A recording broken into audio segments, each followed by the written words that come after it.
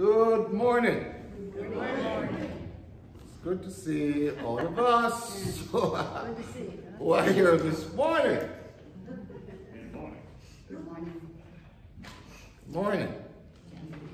We're here to worship God. Amen. Amen. Let us read the call to worship together.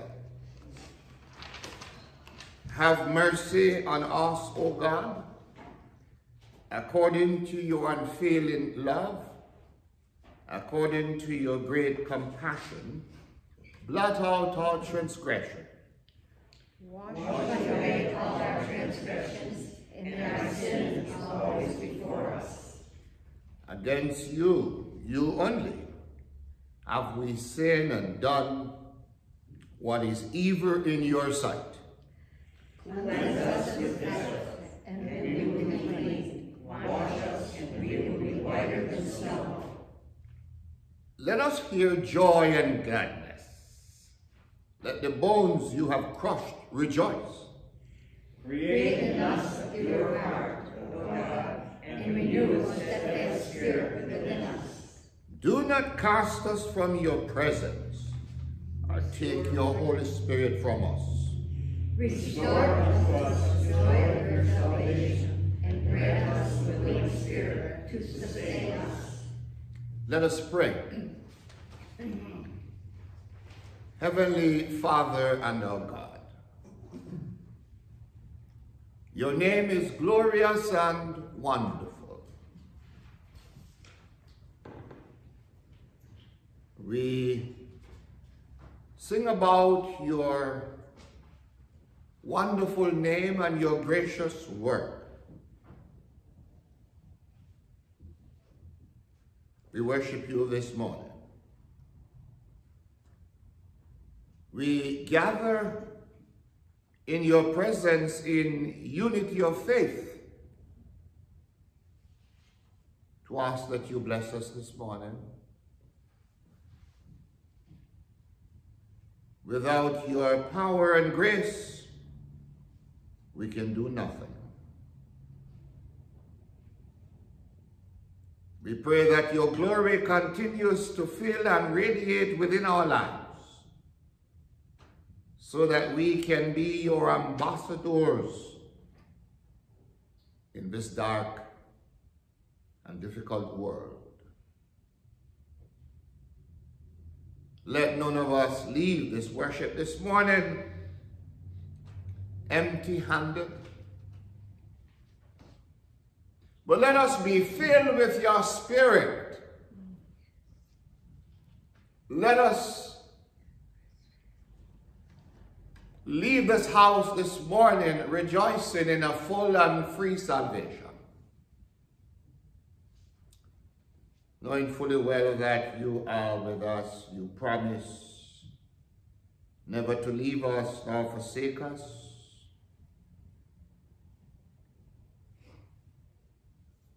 We ask that you would just bless our worship this morning. Let all we say and do be to your honor and to your glory, and nothing be done of self. We ask, O God, that you would forgive our sins and cleanse us of all unrighteousness, so that we can come before you in boldness. We ask these mercies in the name of Jesus. And the church say, amen.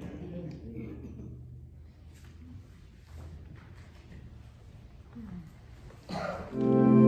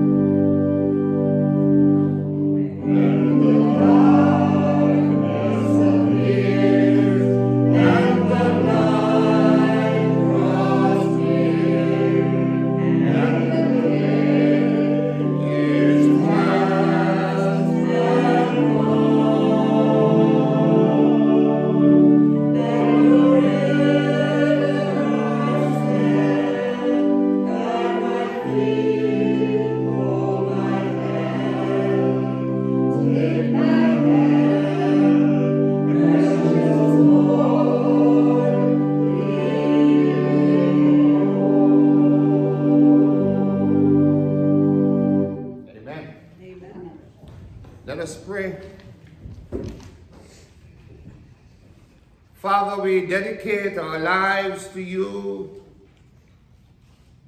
Thank you for the plan that you have for our lives. You have a plan for us in every area of life.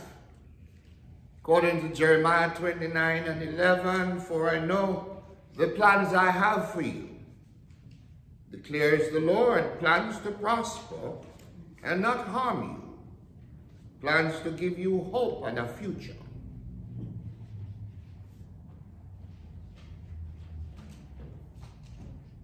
We pray this morning for the spirit of obedience, not rebellion or pride, not resistance or hard-heartedness, but for a soft, sensitive heart that is willing to do your will. We thank you this morning that you are the resurrection and the life. Death has no power over you. You rose from the dead with power and might. So during this Lenten season, we remember that. Because we want nothing to be able to separate us from your love.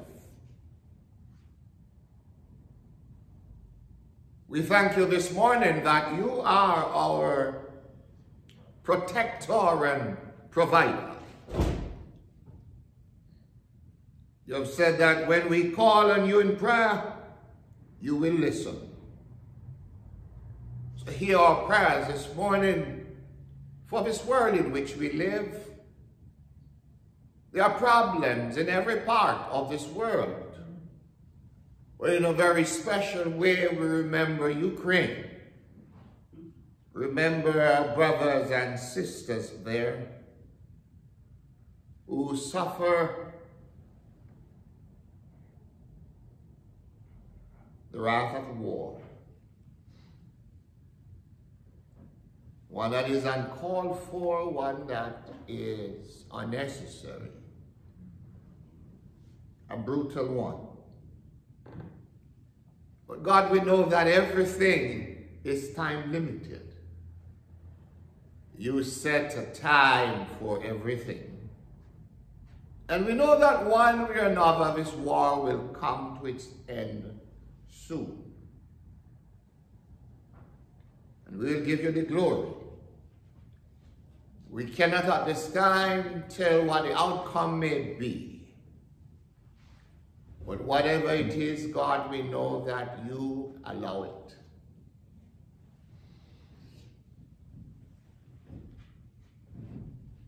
We live with the possibility of trials and tribulation intruding in our lives.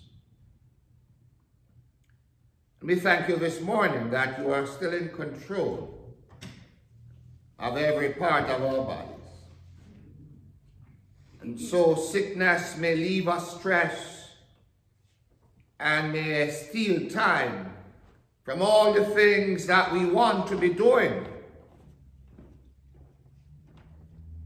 But we know that you have the power to heal, and even sickness will have its time. I come to you this morning asking for your touch, Lord. Help us to be patient and allow you to do your work in us, with us, and through us.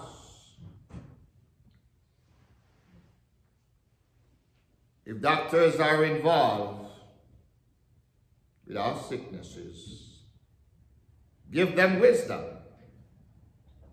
And thank you for providing the help we need. Those of our loved ones who are sick this morning, We ask for faith for them that will enable them to weather the storms of their illness. Faith to hope and faith to hold on to your unchanging hand, the hand that heals and delivers us from all our sicknesses and infirmities. I look to you this morning for the promises in your word that assure us of your presence and your help. Finally, O Lord, we ask that you teach us what you want us to learn during these unpleasant times. Help us not to take out and walk away from you. Yes, discomfort all around we see and we feel, which show us how to be patient.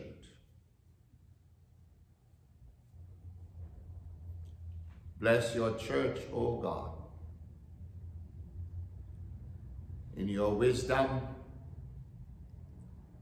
grant us what we need. We ask these mercies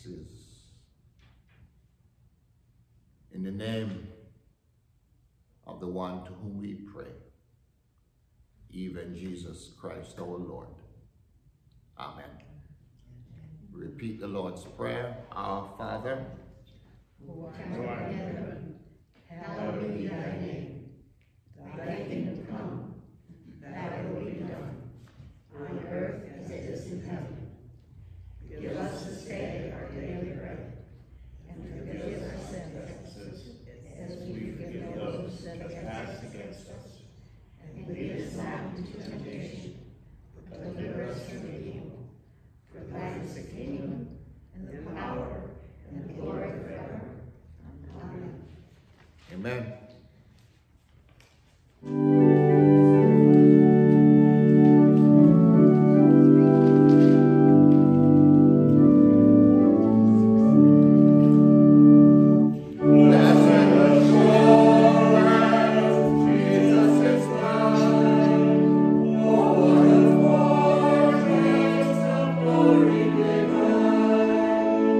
There is salvation, there is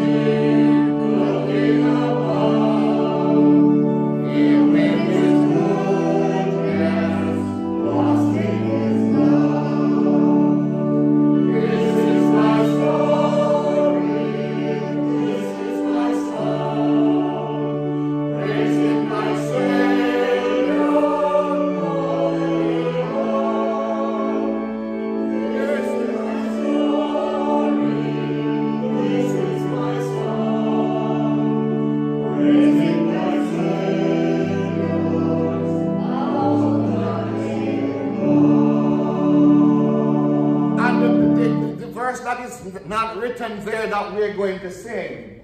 I have a story. I have a song. Praising my Savior. I have a story.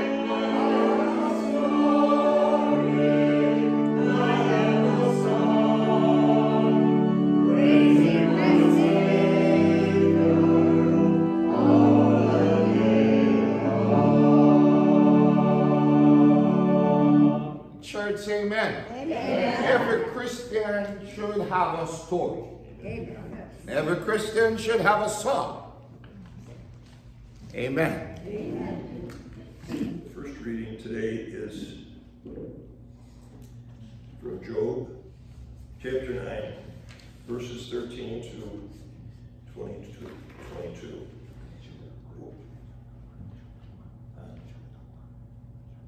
Oh, chapter 1, sorry. One day, when Job's children were having a feast at the home of their oldest brother, a messenger came running to Job. We were plowing the fields with the oxen, he said, and the donkeys were in a nearby pasture. Suddenly the Sabians attacked and stole them all. They killed every one of your servants except me. I am the only one who escaped to tell you. Before he had finished speaking, another servant came and said, lightning struck the sheep and the shepherds and killed them all.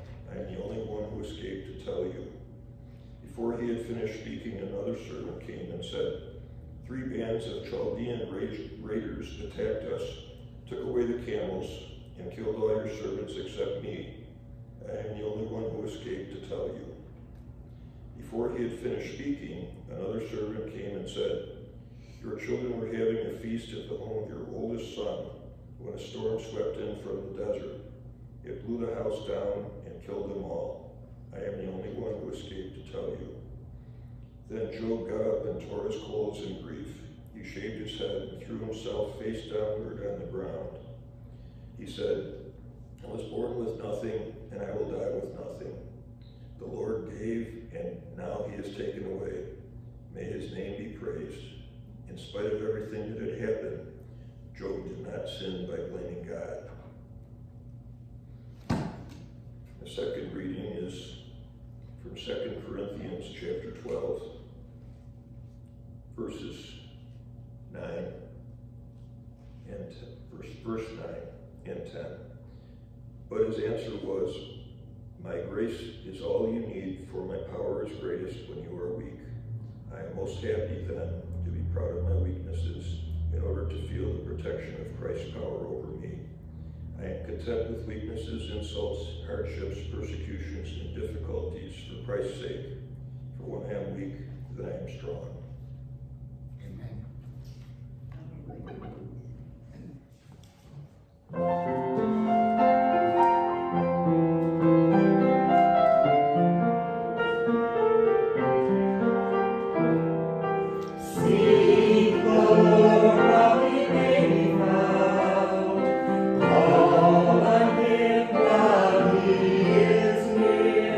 Turn to the Lord, he will have mercy.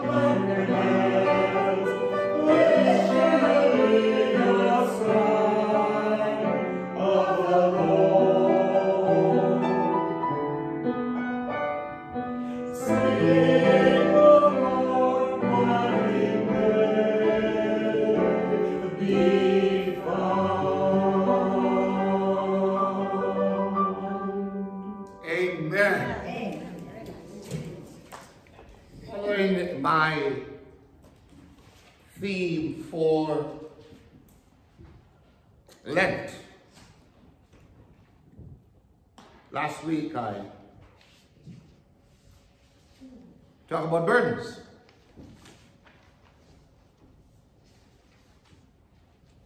The scripture was ably read by Steve. And this morning I want to talk about the intrusion of trials and tribulation. And I deliberately chose the word intrusion because we don't have trials and tribulation just every day. They tend to come when life is going good. And all of a sudden, they intrude. Their existence may be for a while,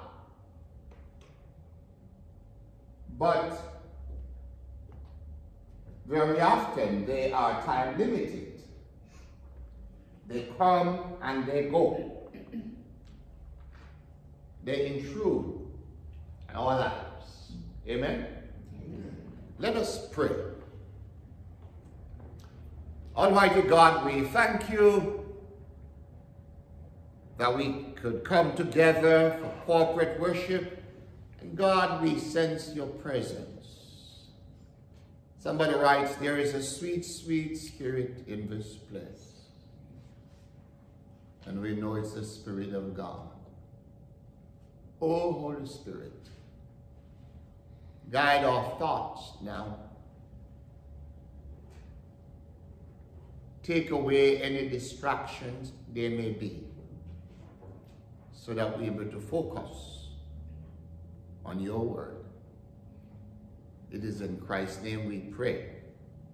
Amen. This morning, the focus is on trials and tribulations and how we deal with them. The trials we face are often diverse.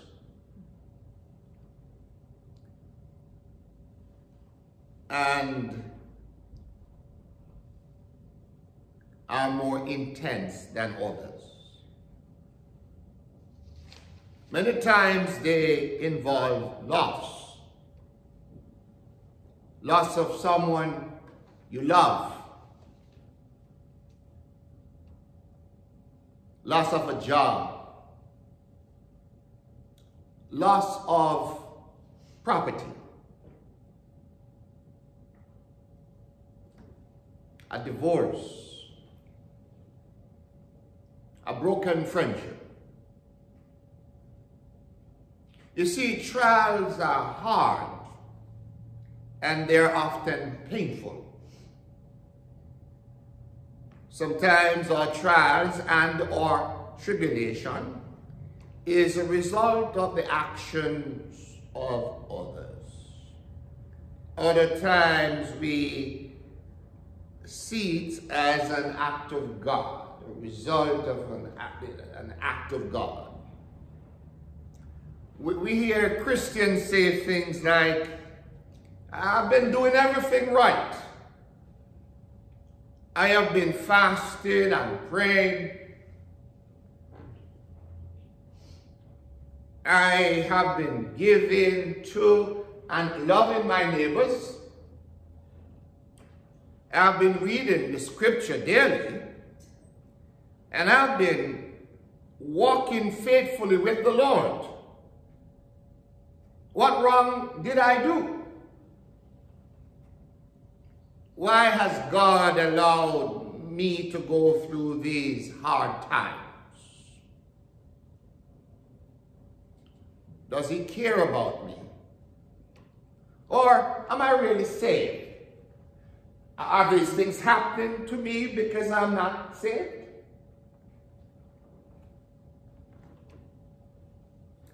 The truth is that the Bible says that those who follow Christ, that those who follow God's word, that those who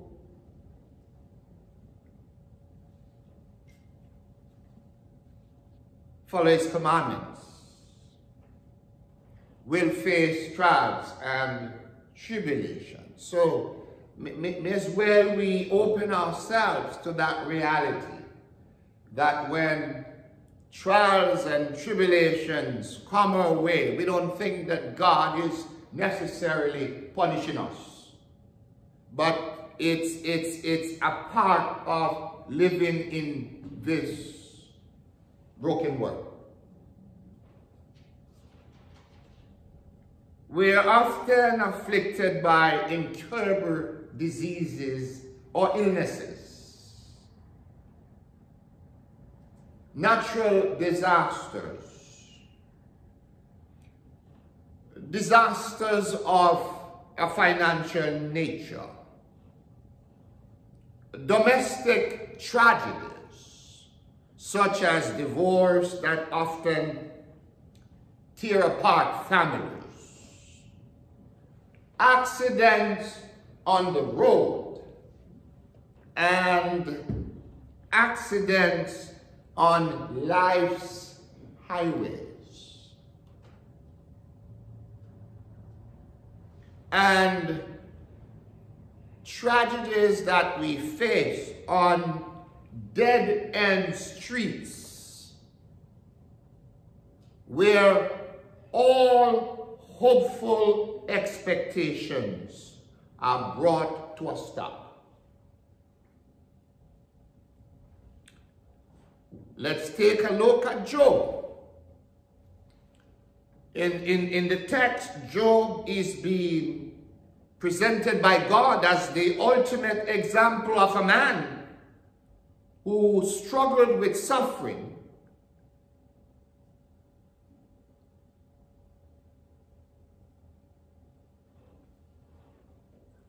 I accidentally find myself talking with persons who are going through hard times, and they will let me know, Reverend Grinion, I'm not Job. I don't even want to hear about Job this morning because I'm not Job. So I know you aren't Job. But Job could be a prototype for us. Job could be the kind of person that we share a lot in common with. But the scripture tells us that one day the angels came into the presence of God, and Satan was with them. God asked Satan, "What have you been doing?" Satan replied, "I have been claiming the earth for myself." Then the Lord said to Satan, "Have you met my servant Job? He's down there. You met him? No one else on earth is like him. He is an honest and innocent man, and he honors God and stays away from evil." But Satan replied, "Job honors God for a good reason. God, you have put a wall around him and his family and everything he owns. I can't touch him. You have blessed the things he has done. His flocks and herds are so large they almost cover the land. But if you would destroy everything he has, he will curse you to your face." So God accepted the challenge and said to Satan, all right then, you can do anything you want to Job, but you must not touch his body. You must not touch him. Then Satan left heaven and returned to earth. Our text, which is the entire Job 1, but we read verses 13 to 22, that text gives us the following information about Job. Yes, he was a good man. He was an honest man. He was a decent man.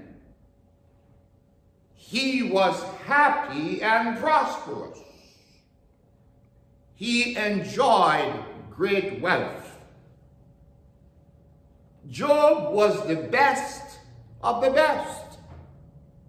There was no one else like him, God says. Job had a wonderful family, and he was a priest in his own household. Whenever his children would have a party in the evening, early in the morning, Job would offer sacrifice for each one of them, lest they sin against God. But despite Job's character and his good standing, he experienced great catastrophe and suffering. It came suddenly, and it was both undeserved and unexplained. It was an intrusion. God made a bet on Job's faithfulness. That nothing you could do to Job to cause him to turn his back on God.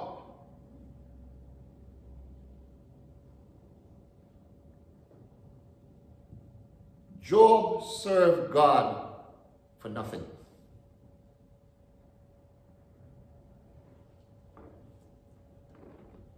I know most of us are here and we're Christians because we want to go to heaven.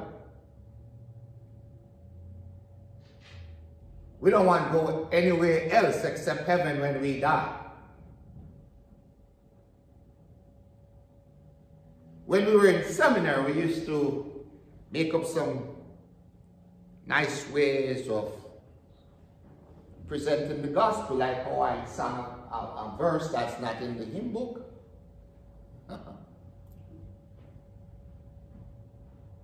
And this one is in line with the Beatitudes. And it is this, in reference to Job.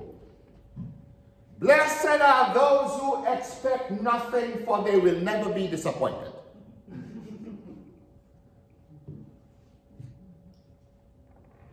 Job served God for nothing.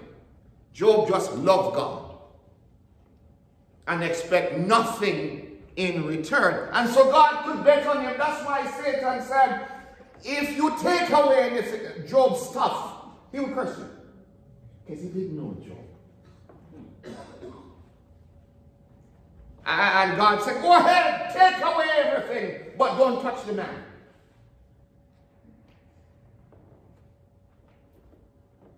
And Satan started his work. Job had 500 yoke of oxen and 500 donkeys, and he lost them all at once, along with the servants who cared for his animals. They were taken by his neighbor's disobedience, and it was Satan who put the thought into their mind to do it. Job had 7,000 sheep, and they were killed by lightning, and the shepherds were killed at the same time. In this case, Job was told that the destruction came from heaven. And that made it even more terrible because he looked upon it as a sign from God that he displeased God.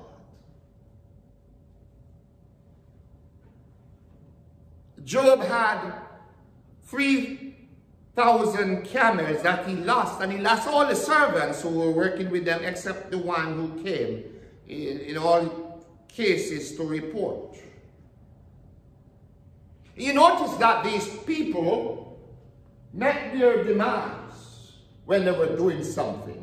Nobody was idle here. Everybody was doing something. They were working. They were having,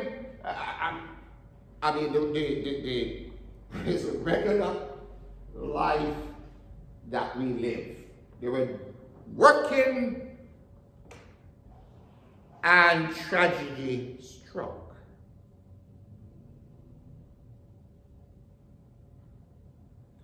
And then Job lost his 7 sons and 3 daughters.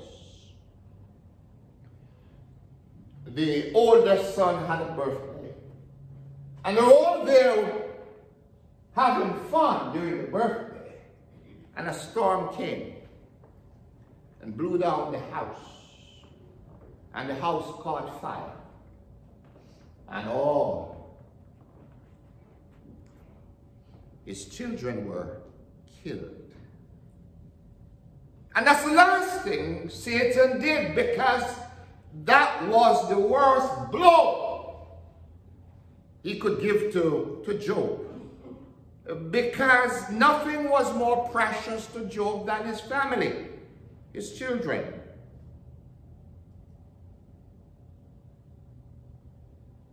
And then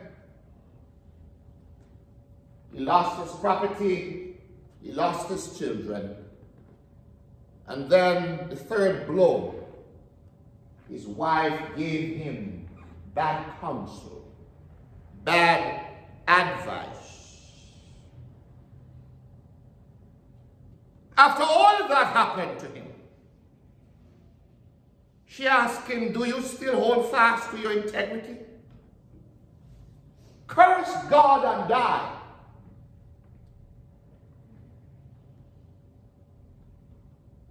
You see, Satan spared her because she was going to be used of Satan to tempt him and to make matters worse for him, to present him more trials.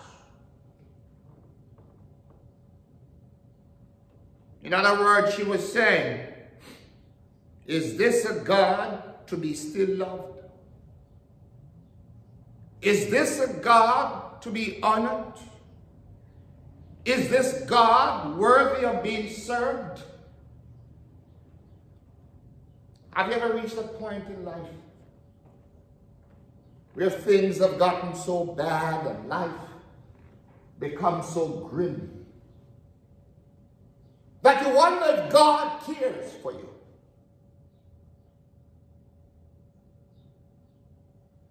And should I still go to church? Why go to church? Why read the Bible if God doesn't stand up to what he promises? Look what has happened to my life. All of the years of serving him, this is what it amounts to. And then a wife or a dear friend come to you and ask you, are you still willing to serve him?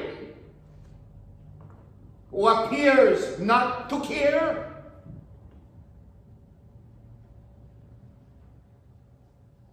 There's a second thing I want to point out.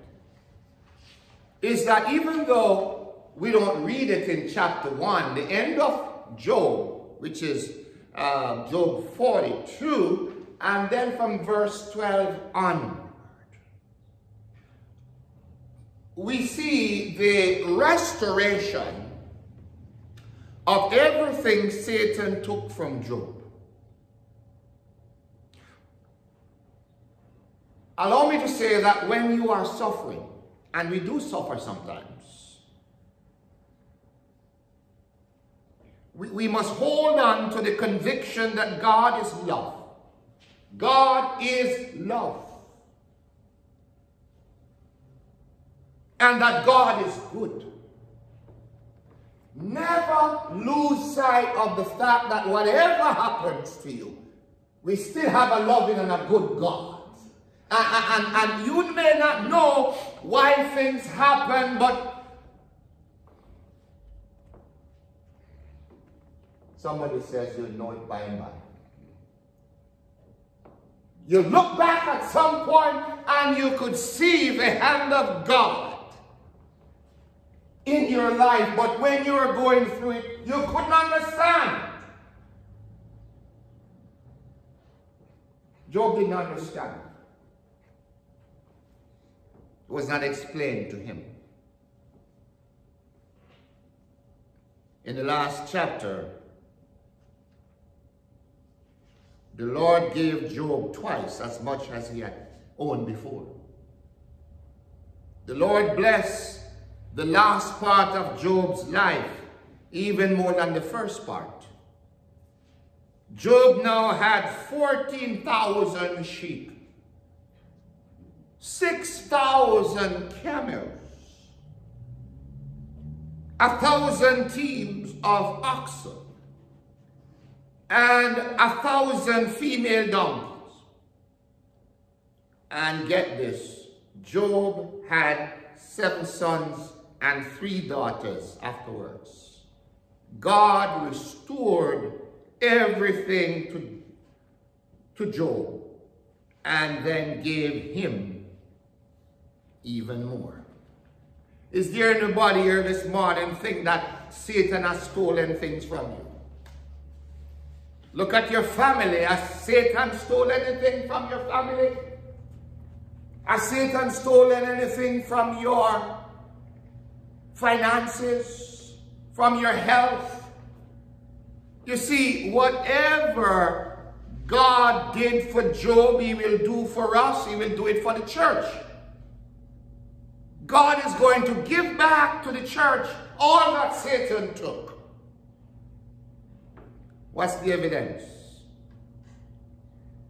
You remember in St. Luke 13, verse 16, Jesus healed a woman once who was bent over and could not straighten herself.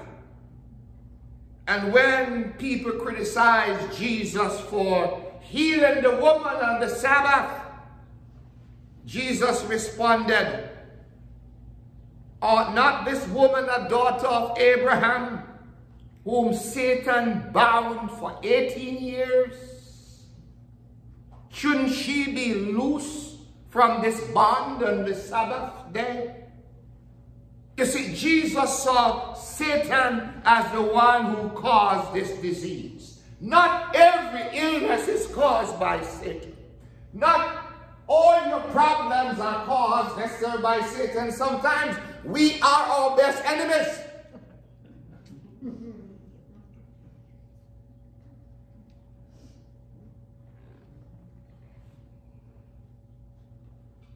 In Acts 10, verse 38, Peter described Jesus as the one who went about doing good and healing all people who were oppressed by the devil. Oppressed by the devil.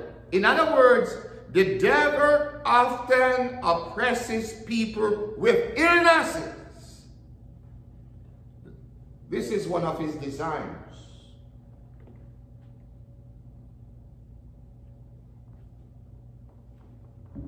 And here is a promise in the scripture. Isaiah 58, 11 to 12. The Lord will guide you always. He will satisfy your needs in a sun-scorched land and will strengthen your faith. You will be like a well-watered garden, like a spring whose water never fails. Your people will rebuild the ancient ruins and will raise up the age-old foundations. You will be called repairer of broken walls, restorer of streets, with dwellings. The Lord has promised to guide you. He has promised to satisfy you, to prosper you, to refresh you, and raise you up, and restore his people with everything that the enemy has taken from you. So the church has a bright future. And because we are part of the church, we have a bright future. Hold on. We have to hold on. We can't give up. You may know a lot of people might have experienced trials and tribulations, and God has restored them. In the fullness of time, they were restored. Hallelujah. They were restored. God lifted them. I can tell you of scores of those. You might have family members that were down and God lifted them up. You may have church brothers who were down and God lifted them up. And maybe you are down this morning, but I tell you, the time is coming when God will lift you up.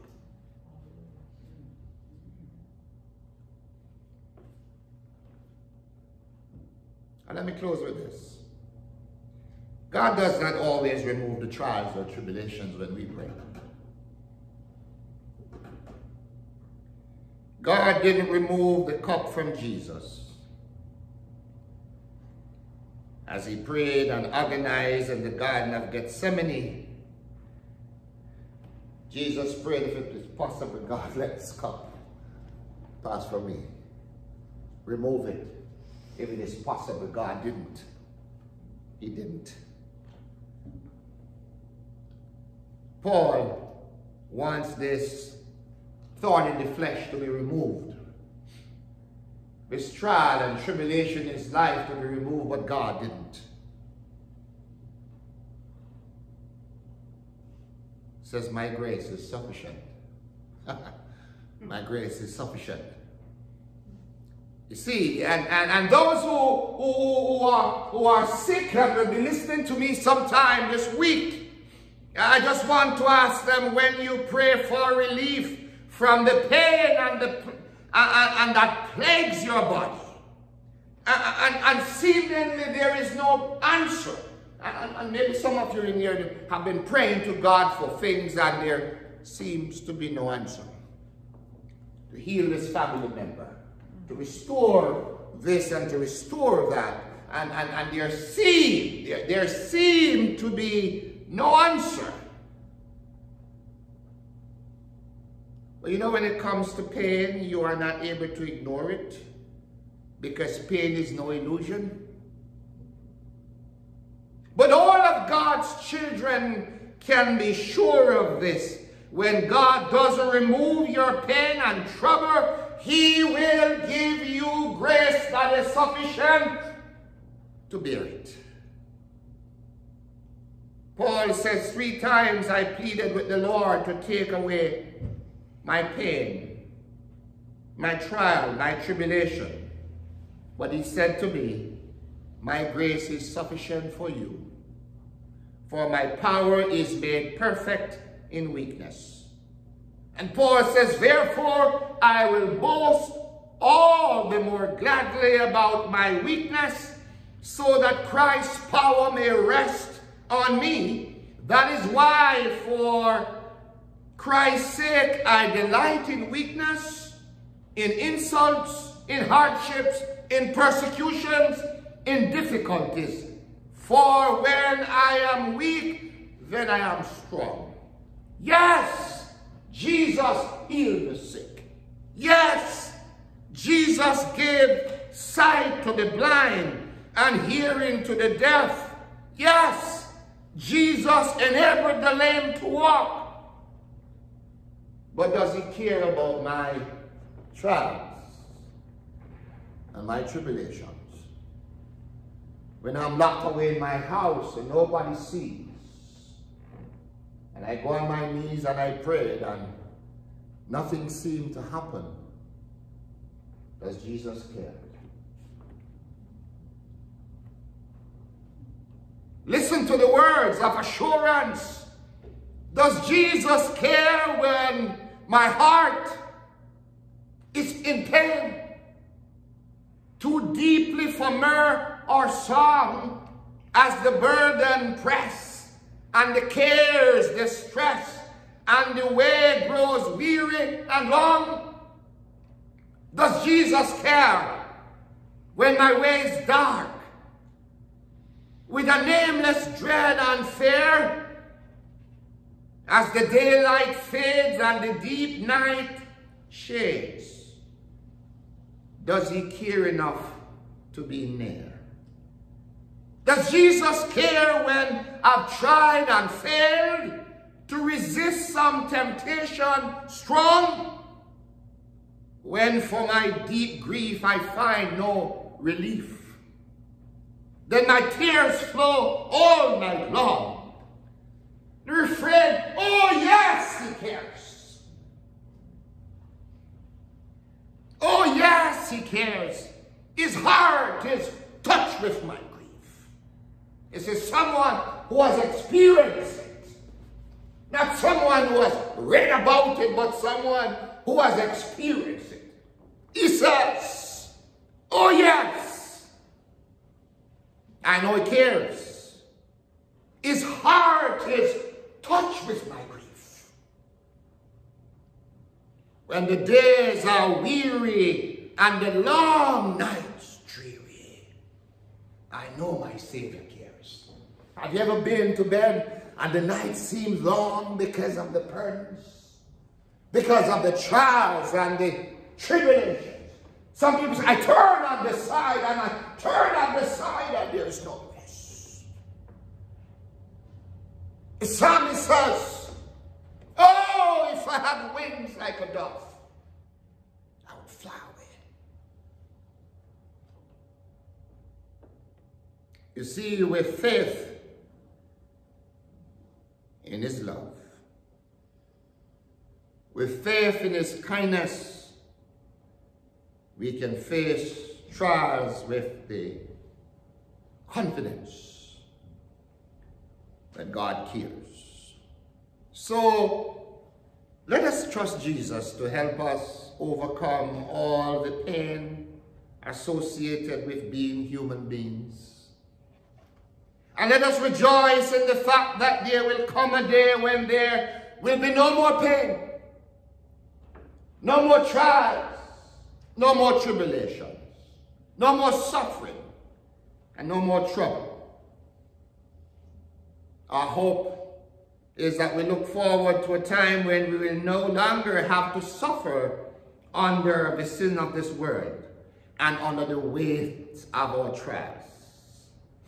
In the meanwhile, just in the meanwhile, take the name of Jesus with you.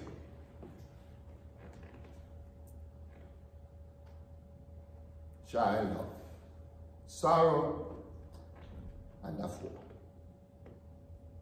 Take the name of Jesus with you. He is the author and finisher of our faith. And he is our deliverer.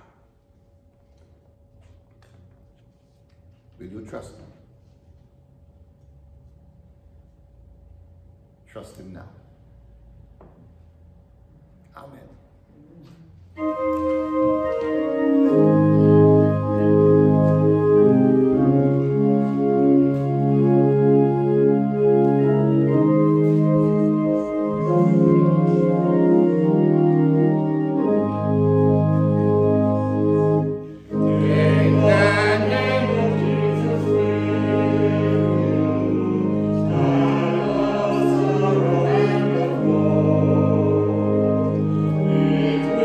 Joy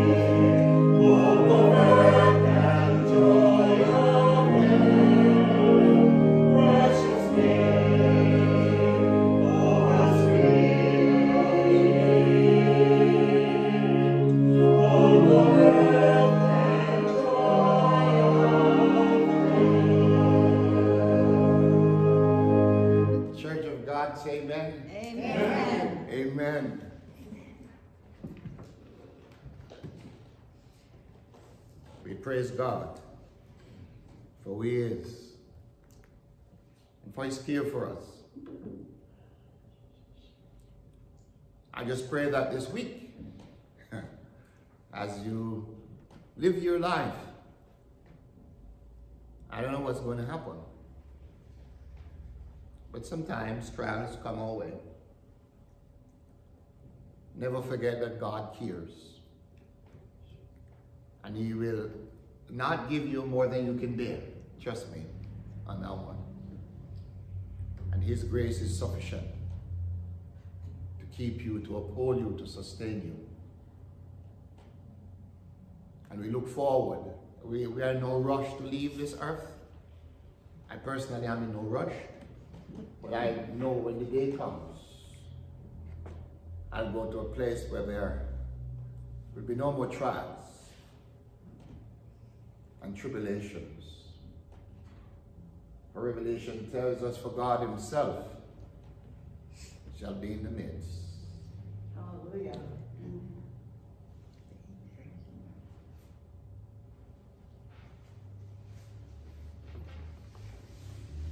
And he will wipe away all tears. And that's the last of it. Tears of joy. For the former things will be no more. Amen. That's our faith. Let us pray. Oh Lord, thank you for the hope we have in Jesus. What a friend we have in Jesus.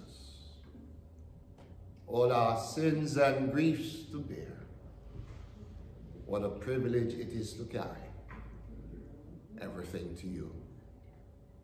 We bring our burdens, our trials, our tribulations. And we know that your power enables us to be triumphant and victorious in all these things. We trust you. In the name of Jesus we pray. Amen. The Lord bless you and keep you. The Lord make his face to shine upon you and be gracious unto you. The Lord lift up his countenance upon you and give you his peace, now and always. Amen.